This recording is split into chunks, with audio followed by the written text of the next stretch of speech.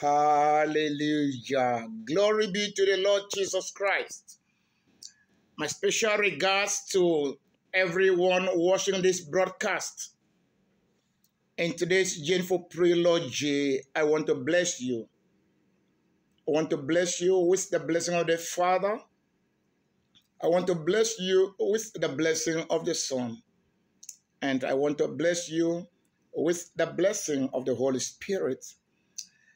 Personally, I want to bless the Lord for such a great outing here in Warri Delta State to the glory of God and benefits of humanity.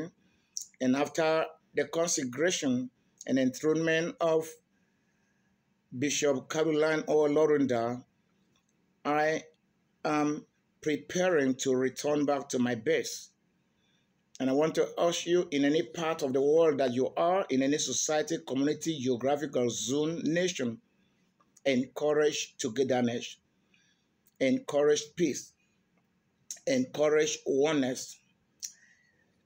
Pray for the warring nations, Russia, Ukraine, Israel, and of course, Gaza, right there in Palestine. Ask God to usher in peace. If you've not yet received Jesus Christ as your personal Lord and Savior, I urge you, without delay, make decision now. Ask Him to come into your life, into your heart, as your personal Lord and Savior. Confess your sins. Ask Him to wash you. Appropriate the redemptive work of Jesus on the cross of Calvary and acknowledge that He died for your sins and resurrected again for your justification and of God for your sanctification by the power of the Holy Spirit. You may be facing some challenges in life, but I have a good news for you. Every challenge in life has a solution, and the solution is a person, and the person is the Lord, even my Lord and Savior, Jesus Christ.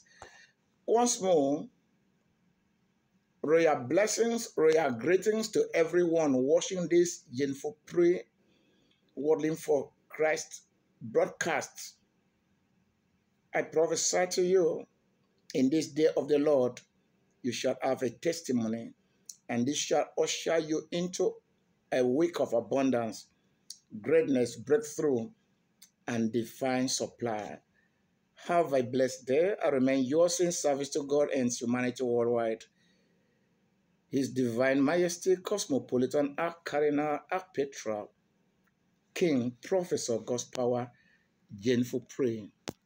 Peace.